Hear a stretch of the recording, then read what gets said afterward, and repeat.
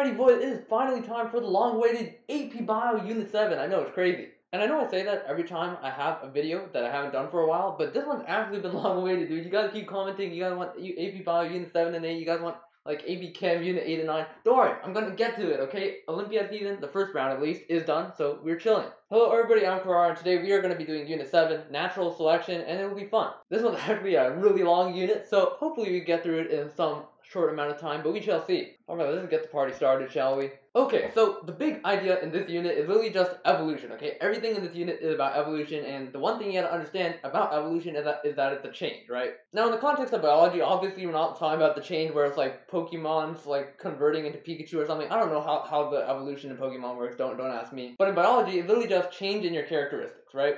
And obviously, as you guys know from Mendelian inheritance, like your traits are encoded by allele. So at the bare bones definition, though, like the most low-level definition you can have of evolution is that it's a change in allele frequency or a change in your genetic code. Okay, hooray. We have finally finished the unit. Hooray, we are done. Let's go. No, I'm kidding. Okay, we still gotta talk about all the nonsense that causes evolution, but basically the idea is if a trait becomes more common in a population, right? Like, let's say brown hair. Like, brown hair gets all the girls, right? So, like, the brown-haired guys are going to have more success, and, like, brown hair will increase in the population, right? So that's an example of evolution because the allele frequency of brown hair is increasing. So that brings us to the next point, okay? Very nice segue. Natural selection. So a lot of people think that like natural selection and evolution are the exact same thing. They're not, okay? Like natural selection is what causes evolution, right?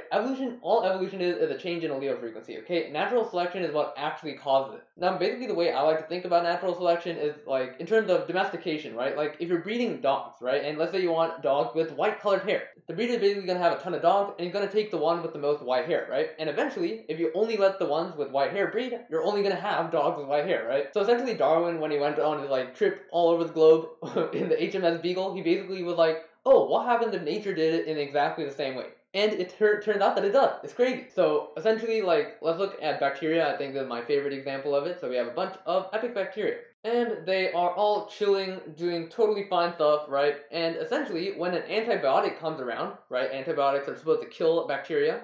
It goes in and slaps all these guys, kills some of them. Epic, very cool. But let's just say that my boy Bob over here was a special kind of bacteria, okay? He had a slight difference from all his other friends, and he was slightly more resistant to this antibiotic than all his friends, right? So essentially, all of his friends are going to die out, right? And now Bob is going to reproduce, right? And now the bacteria is purely resistant to the antibiotic, right? It went from one single guy resistant to the antibody to everybody is resistant to the antibody, right? So this is clearly evolution, right? Like the allele frequency of resistance is increasing.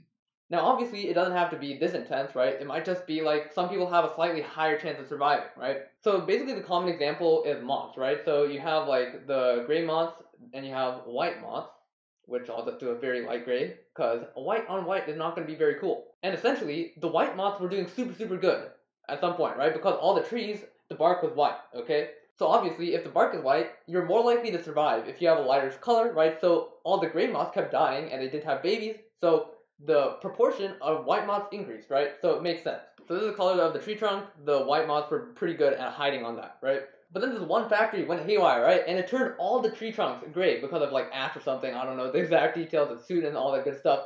And essentially now, what do you think is going to happen? I wonder. This is a very complicated thing. But basically, all the white moths disappeared. It's crazy. And the reason is basically the exact same as the breeder, right? When the breeder chose only white dogs to reproduce, then only white dogs are going to be left after like a couple of generations, right?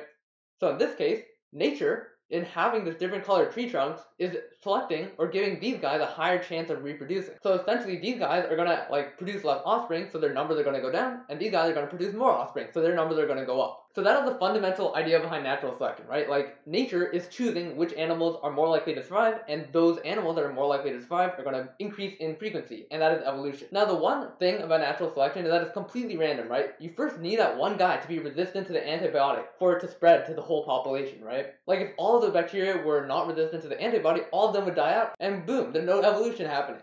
So essentially, natural selection requires variation in order to cause all this stuff, right? You need somebody to be different in order for him to like survive better than everybody else. So that gives a very important point, right? Natural selection needs variation. If everybody had black hair, all the brown-haired guys would never like take over the world. You see what I'm saying? And basically, this variation comes up in a bunch of ways, right? Like obviously, there's sexual reproduction, right? Like your kids are similar to yourself, but they're slightly different, right? So they might survive better or worse than their peers, right? It also just comes up from mutations, right? Like your DNA just might randomly change, and by some like total random chance, it might actually be helpful, and that like mutation might become more common because it's so helpful. And then of course there's like horizontal gene transfer between like bacteria and stuff, but that's not as important. Just know like sexual reproduction and mutation are the main ways that variation is produced. Alright, so those are the basics of natural selection. The main thing you gotta remember is first that like natural selection means that some people survive better than others and are more likely to reproduce, right? Survival of the fittest. Second idea is that you pass on your genes to your kids, right? So if you have the genes that are making you more likely to survive, your kids are also going to have those genes. So that means that your genes, if you're more likely to survive, are going to spread throughout the whole population. And then third, natural selection requires variation, right? Because if everybody's the same, then like nobody is more likely to survive than everybody else. Okay, so natural selection is only one of the things that cause evolution. It's the main thing, but it's not the only thing. And of course, bio has a bunch of fancy terms for the rest of them, so let us get into the other stuff. Alright, so the next thing we're going to talk about is genetic drift, right? And like whenever you hear this, drift, just think of random, right? Like drift is random, you're not actually controlling where you're going, it's completely random. So genetic drift just means random chance changes in the allele frequency, right? Like let's just say that you have only 2 people in a population, right? Only 2 people exist in the whole universe, okay? And one has like a dominant allele and a recessive allele, and one of them has 2 dominant alleles, right? So essentially, if you just draw the Punnett square, right, there is a half chance your kid is HH and a half chance that they're double big H, right? So let's just say by chance, right, these 2 guys have like 2 kids that are both HH, right? Just by chance, like this is completely random. Just by chance, the H allele is completely gone. It used to have a 25% chance, now it's just completely gone. This is so sad. What did the little H allele do wrong? Why you gotta do this to him? But basically the point is, random changes can cause a lot of change in your allele frequency, and that's what's called genetic drift. Now the only other thing you should keep in mind when you're thinking about genetic drift is that you need like very few people in order for genetic drift to occur, right? Like, for example, in our example, we only had 2 people, right? Like, obviously chance is probably gonna play a role in it. So you need a small population. Like, basically the way I like to think of it is like, let's say you're trying to figure out whether a dice is weighted, right? So you roll it once, and you get a 1. You're not all of a sudden going to be like, oh shoot, that dice is unfair, I got a 1 100% of the time, right? Like, just because you rolled it very few number of times, there is a very, very good possibility that like one number takes over the whole thing, right? But if you roll that dice like a million times, and every single time it's a 1, you probably should have like looked at the dice and actually see that all the faces are 1, right? But the point is, as you have like average over a ton of stuff, then there's very little likelihood that your allele frequency is going to change much due to random chance, right? But if you only do 1 roll, there's a very good likelihood that it's going to change a lot. So remember that genetic drift is caused by small population size. So there are basically 2 types of genetic drift you have to know, right? There is the founder effect and the bottleneck effect. Very cool. I gotta say, of all the biology things there are out there, the genetic drift one has the most descriptive names. Founder effect and bottleneck effect are exactly what they sound like. Alright, founder effect. Just take a guess. Take a guess what it might be. I have no idea. Oh, maybe it is when a couple guys found a new colony. Holy moly, I never would have thought of that. What the heck? That's crazy. So essentially, like, let's say you have like a really big population, right? And they're basically like all like relatively the same. Well, let's just say there's 2 different types of people in this population, right? And they're roughly equal. Now, let's just say, by chance, just by chance, this like tiny subset of them get cut off from the rest of the population, right? Like maybe like an earthquake happened and like, you know, that dinosaur movie where like the 2 have, I don't even remember the name of that anymore. What was it called? You know, I need to find this. Little dinosaur movie, is that what I'm gonna search? No, that's not what it is. What? Little dinosaur animated series? Oh, this one, yes! Land Before Time! Yeah, that's what it was. Oh my god, I watched this one so much, holy moly. Okay, I got distracted there. But the point is, this tiny little segment of the population got cut out. So in the whole population, there's 50% of the red guys, right? But now, in this new population, they got separated from everyone else, they go and found a new population. And in this new population, there's 75% red people, right? We basically went from 50% of the people being red to 75% of them being red, right? So it's kind of crazy. Just because we took a tiny little portion of the population, we completely changed the allele frequency. That is what the founder effect is, when a couple guys found a new colony, and just due to chance, because there's such a small founding population, it results in a very big change in allele frequency. Okay, now the bottleneck effect is also pretty self-explanatory. So essentially, it's if you take a very big population, right? Let's just copy this over. Actually, I'm lazy. Who needs to draw another second time, you know what I'm saying? So basically the bottleneck effect is like the exact same thing as the founder effect, except it's a little bit more gruesome. Basically all of these guys just die, right? I shouldn't be laughing at that, but you know what I'm saying? These guys just die, okay? And essentially, these are the only guys who are left, and for the same reason as the founder effect, the allele frequency changes a lot, right? So there you go, the two types of genetic drift. It's like a bottleneck, right? Like you take a really big population, you squeeze them through the bottleneck, and only a couple guys get pooped out. You guys probably do not need the imagery, but it helps me remember, okay? Alright, and then the next one is gene flow, right? This also could cause evolution if a bunch of people with a certain phenotype come into your population, right? Like if you have like a bunch of only like non-red guys, right? And then you bring the red guys in from another population, right? Like a couple guys move in, obviously your allele frequency is going to change. Right, gene flow, pretty self-explanatory. Gene is flowing from one population to another. Alright, now for the infamous Hardy-Weinberg equilibrium. I love this stuff. Oh my god. No, I'm kidding. I hate this stuff. But it's okay. Basically, all bio students know this, like equilibrium, as the most math you're going to have to do in a bio class. It's great. I love math. I mean, it's good for me. I don't know about you guys, but it's math, okay? You have to know quite a bit of math to do this. So basically the idea behind Hardy-Weinberg equilibrium is like allele frequencies, right? Like we keep talking about this allele frequency thing. I've been pretty vague about it, right? I've just said like it's how like frequent a trait is, but what an allele frequency actually is the number of a certain allele over the total number of alleles in the whole population. So let's say you have a population of like, I don't know, let's say 100 HH, 100 HH, and 100 like little h, right? Then the way you find the allele frequencies is you find how many of each allele there are, right? So let's just say we're trying to find the dominant allele, right? These guys have 2 of the dominant allele, right? So there's 200 from the first guys, then each of these guys have only 1, so there's plus 100 from these guys, right? And then these guys have none of the big one, right? And then we divide by the total number. So if you have 300 guys, each of them has 2. How much is that? That's right, a total of 300. So your allele frequency is just 0.5. Okay. And then obviously, if you have one allele is 0.5, the rest of them have to be the other allele, so they should also be 1 minus 0.5, which is equal to 0.5. Alright, so that's basically the concept of allele frequency. Now let's just get into Hardy-Weinberg. So I think like teachers don't really like talk about this too much, but the whole point of Hardy-Weinberg is just probability, right? It's basically, if you know that your population is like 0.5 of one allele and 0.5 of the other, how likely is it that you get like 2 of the same allele? That is right, the likelihood of that. Actually, I should probably like change up the numbers so that it's like not the same thing and it's less confusing. Let's just say it's 0.6 and 0.4, right? This is h and this is little h. Then what's the probability of getting 2 h's, right? So using the rule of probability, if you want to get the same thing, like at the same time, you basically got to multiply it together, right? So the probability of getting your first h is 0.6, and the probability of getting your second h is 0.6, which basically means that 36% of the population should have the big H allele, right? Should be like homozygous dominant. Then what about if you wanted 2 of the little h's, right? Then it's just 0.4 times 0.4 is equal to 0.16, gives you HH, right? And then what about if you wanted to get big H and little h? Then essentially you can either get your like little h from your mom or you can get it from your pop, right? So essentially there's 2 ways to order like which side you get each of them from, right? You could either get big H from your dad, little h from your mom, or little h from your dad, big H from your mom, and then you have to multiply like the probability of each, right? So the probability your dad has it is 0.6, and the probability your mom has the other one is 0.4, and vice versa. That's why you multiply by 2. And this is just going to be 0.48.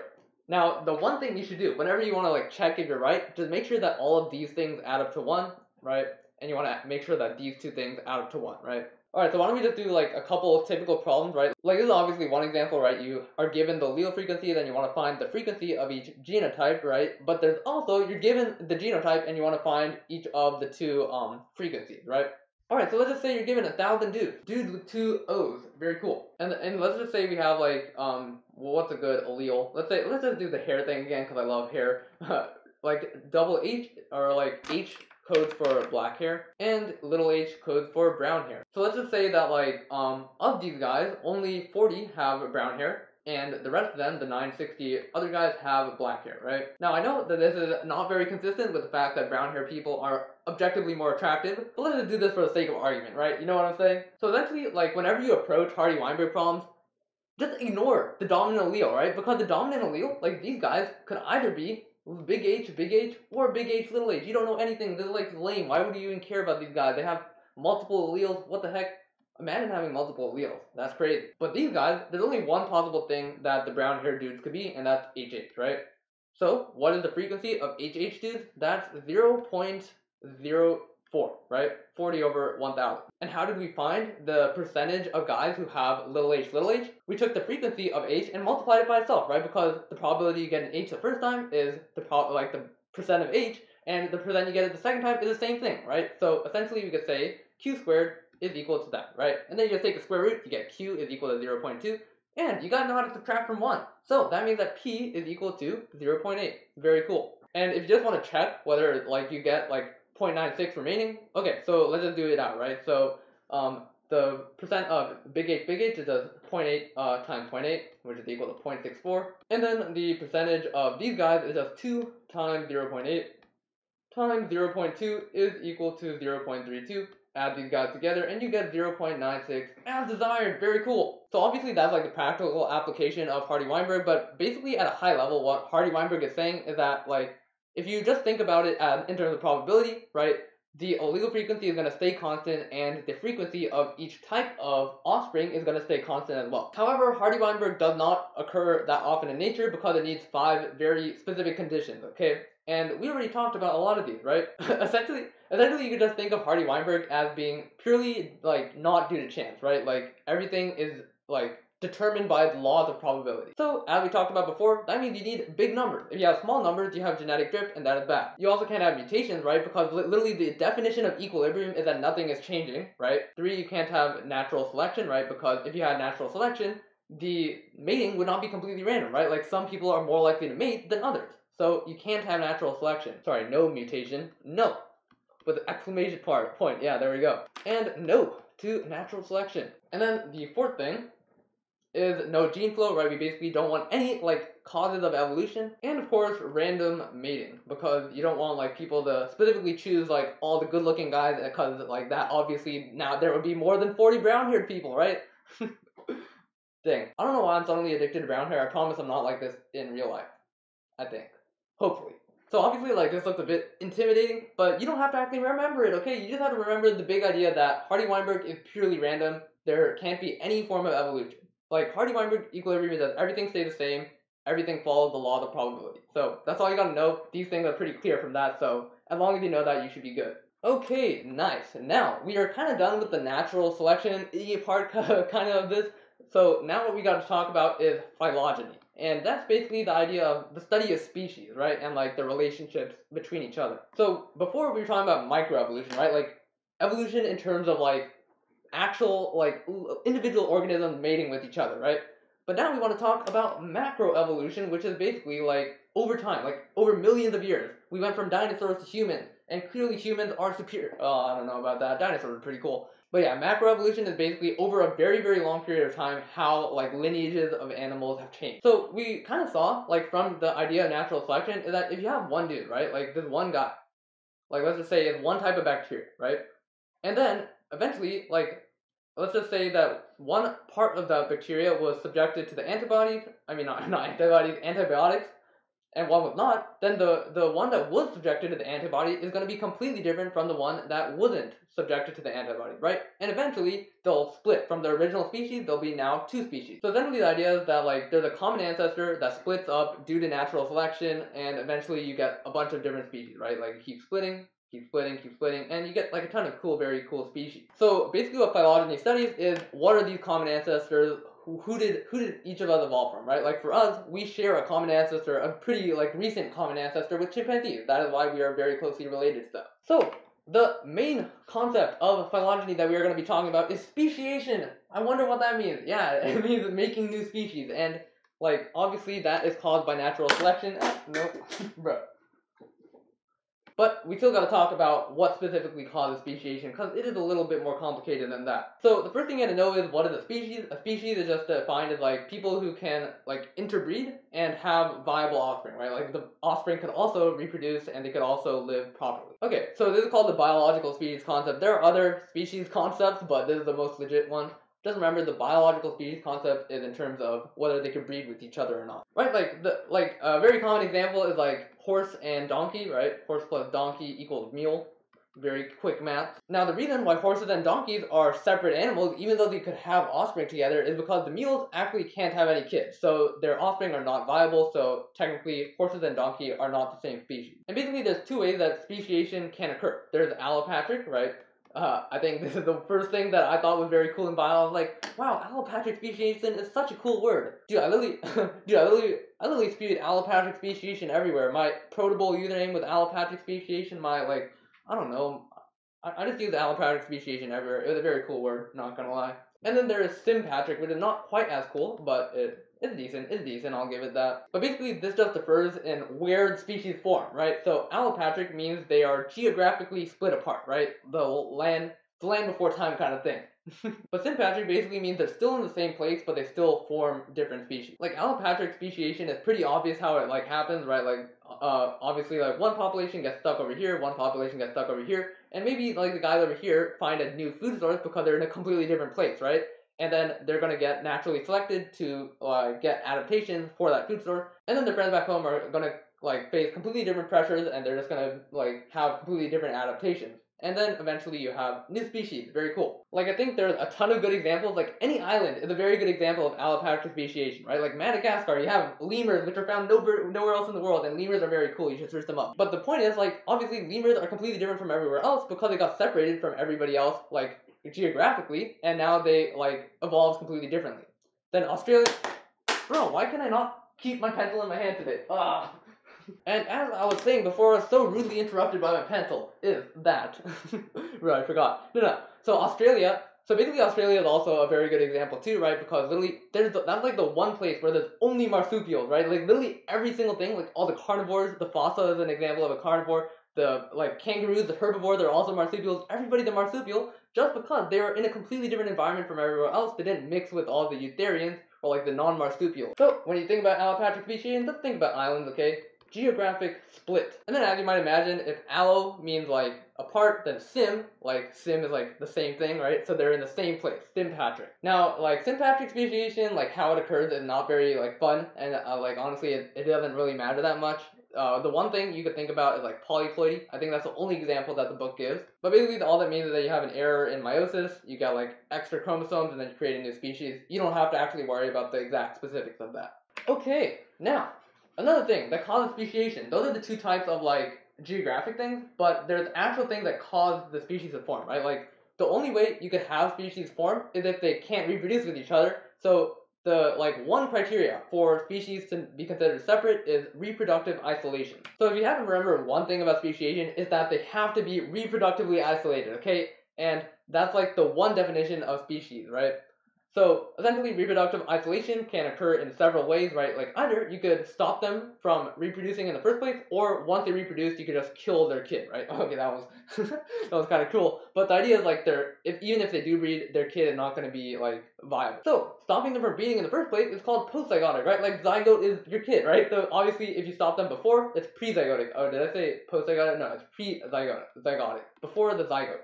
And then if you do it after, if your kid is like not viable, then it's postzygotic because the zygote was already formed. Okay, so prezygotic is like a bunch of different examples. They don't really matter, honestly speaking, but like I'll just go through the 5 types. So habitat, right? Like they live in different habitats. Temporal, they have like mate at different times, right? So if they mate at different times, they can't mate together because like obviously you can't like time travel, you know what I'm saying? Then there's mechanical, which basically means that their parts don't fit together, which is kind of nasty, but the example that the book gives is the snails, right? Their shells curl in different directions, so they can't actually mate. Then there is gametic isolation, so basically even if like the gametes come together, they won't actually fuse because there's some like different like physiological thing. Like with coral, they literally just throw their sperm out there. It's kind of crazy, but literally like the sperm that they release could only fertilize like eggs from the same species.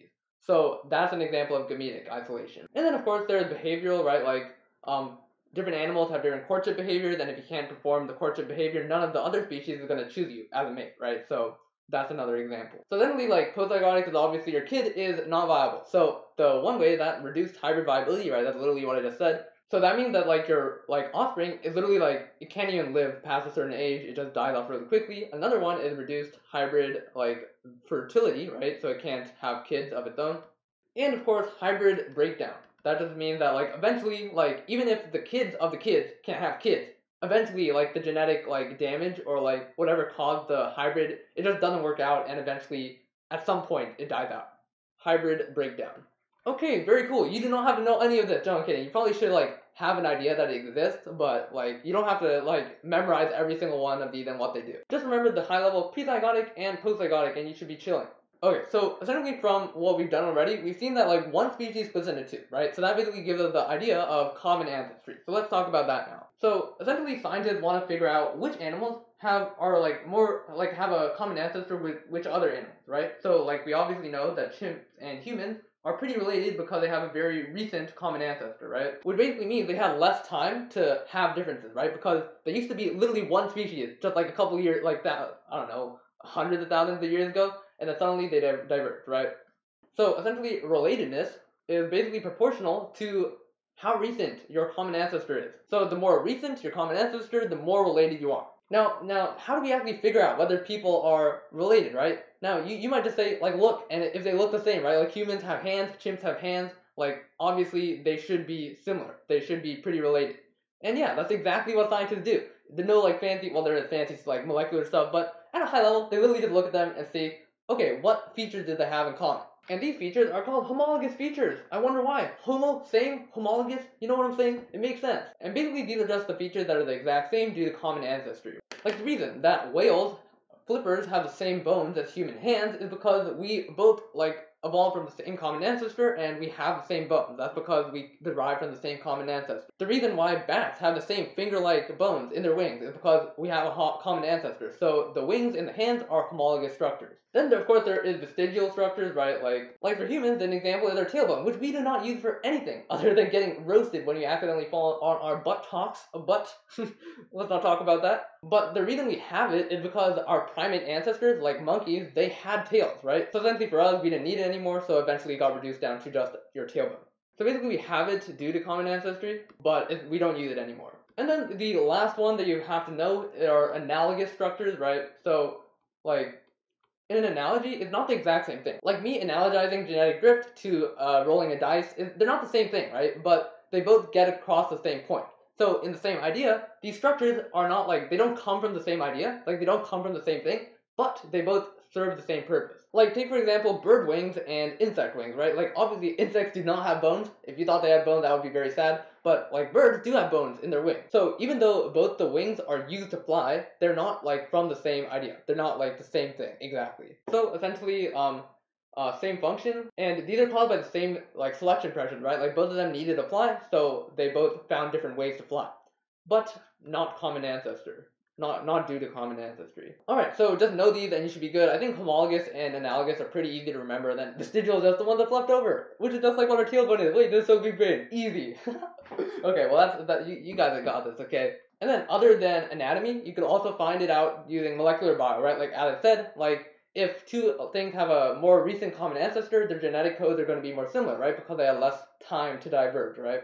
Another way you could determine the difference is biogeography, right? Like obviously, if a island separates before animals have a chance to differentiate, like all the marsupials on Australia are likely more related to each other than they are to all the other animals in other places of the world. And then of course you could look at fossils, right? Like basically in your fossils, like they're in these layers called strata. Like strata literally means layers, and you can see how old each fossil is based on where it is, because it gets buried over time. So obviously older fossils are going to be more buried, but basically you can see as you go from bottom to top, the slow gradation in like how species have changed over time, and that would give you a certain like idea of who's related to who, right? Okay, and now the last thing we got to talk about phylogenetics is phylogenetic trees, okay, and how to read them. So I mean it's pretty easy. I mean I don't know, there's not too much to say about it, but let's just say we have like this very fancy phylogenetic tree, and it basically asks you like let's just say A B C D E, F, G, H, okay? And ask you who's more related, E and H or A and E. And basically, you could look at common ancestry. You just go up here, and you go there. And you can see that both of these meet first time. Like, as you go to the top, they meet for the first time here, right? So this is their most recent common ancestor. Okay, let's look at A and H, right? Alrighty. So their common ancestor is all the way up here, which means that their common ancestor is longer away, or sorry, A and E, right, that same thing, but it's farther in the past. So essentially E and H are more related than E and A. even though like E and A are pretty close together in terms of alphabet, but like just here, like you can see that their common ancestor is more recent. I guess the other thing to mention about phylogenetic trees is that like essentially if something evolves here, right, then all of these guys should probably have that trait, right? Like let's just say that these whole guys are all like mammals, right? Then this should be live birth, right? So all the guys over here should not give birth to live young. All the guys here should probably give birth to live young. Now, obviously, it's possible that somebody might have evolved to not do live birth anymore, but the idea is that most of the guys in this area should have live birth. And then basically, like, if something evolved here, all of these guys should have it, right? And something evolved here, all of these guys should have it because this line is a common ancestor of both of these guys. Very cool. Alright, we're almost at the end. This is such a long unit, but we're getting there, okay? Mass extinctions. Okay, these ones are pretty self-explanatory. You really don't even need to know that much about them, honestly speaking. But basically, just a mass extinction. Like, a ton of the species on Earth get destroyed. So, the there's 5 biggest ones, like 5, like, actual mass extinctions that ever occurred. But there's, like, 3 main ones, right? There's Permian Triassic. So, this is basically right before the dinosaurs came. Then there is the KT, like Cretaceous Tertiary. I don't know why they spell it with a K, but it seems cool. And this is basically when all the dinosaurs died out, when a meteor struck and it like caused like a bunch of debris and they couldn't get sunlight for their plants and they all died out. So that is what caused dinosaurs to die. And I think those are actually the 2 main ones, but like there's obviously like one that's supposedly happening right now, right? Okay, honestly, not much else to say about it. Basically, just when some really bad disturbance happens, right? Like I think the Permian Triassic was caused by like oxygenation. No, one of the mass extinctions was caused by oxygenation, and a bunch of people who can't survive with oxygen like started dying out. Then obviously Cretaceous Tertiary was caused by a big meteor. Like that's as big of a disturbance as you get. And now, right now, it's humans, right? We're like completely changing the environment. Okay, and now for the final section of this unit, we have the origin of life. So let us start talking about history, because I know all the guys who like science also like history. That is how it works. It's totally not inversely proportional, but we're going to talk about the origin of the Earth. So let me take you back 4.6 billion years ago to the start of the Earth. Well, I mean, the book says 4.5. I don't know. It's about 4.6 or 4.5. I don't know the exact date. Earth was formed. Then essentially like Earth was like really hot when it first formed, right? Like it's literally molten and it keeps getting bombarded by meteors. So eventually at like 3.9 billion years ago or something, it started cooling down enough for like water to start actually condensing on the surface. So you could actually have oceans. And then around 3.5 billion years ago, like some point between like oceans forming and 3.5 billion years ago, life formed. And the reason we know this is because we found some epic fossils called stromatolites, which are basically like these like layered rocks. They look pretty cool. They're like this, and then there's like a ton of layers in them, and each of the layers is like a bunch of bacteria. So essentially, stromatolites are just bacteria fossilized. And how did we get from oceans forming to like stromatolites? Basically, people think that the first life to form was self-replicating RNA.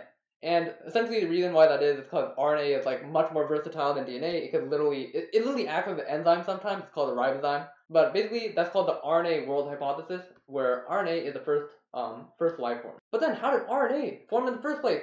What the heck? That's crazy. Well, basically what scientists think, they don't actually know, but like what they think is that it went from inorganic substances, they eventually got like, they reacted together to form building blocks of bigger molecules, right? Like amino acids, like singular nucleic acids, like monosaccharides, that stuff. And then eventually those building blocks came together to form polymers like RNA. And then of course like organic stuff might have also come from meteorites. That's also an option, because even the meteorites that hit Earth today, they also come with like a couple organic compounds. Alright, so you don't need to know too much of this, right? But like the one thing you gotta know about the origin of the one thing is the Miller-Urey experiment. It has a very catchy name, so I don't think you're going to forget it anytime soon, okay? Miller-Urey, that's the coolest name you could ever ask for. But basically all they did is they just took like a bunch of gas, they just like slapped in a bunch of gas into a container, they sparked it up, very cool, and they turned inorganic into organic. Just using like a couple gases and an electric spark. So essentially this suggested that like organic compounds could have actually formed from these inorganic ones to produce life. Like literally this is all you gotta know. Like basically they found that this experiment was not actually accurate to Earth's initial atmosphere, but like since then they've done a bunch more experiments and they've shown that it's still possible even in Earth's initial like atmosphere, you still could produce organic substances from inorganic substances. Now obviously they're like the most dumbed down explanation of Miller-Urey. If you want to search it up, go ahead, but the main thing you gotta like know is that they just mixed a bunch of gases, they sparked it, and it produced organic molecules from inorganic ones. Alright, we finally made it! This is crazy! I hope you guys enjoyed. Thank you guys so much for watching. As always, if you enjoyed the video, leave a like and subscribe for more. But, like, that was a pretty big unit. Like if I might have like explained stuff badly or something, but let me know in the comments how I did. And other than that, that's all I got for you guys today. So thank you guys for watching again, and see you guys next time.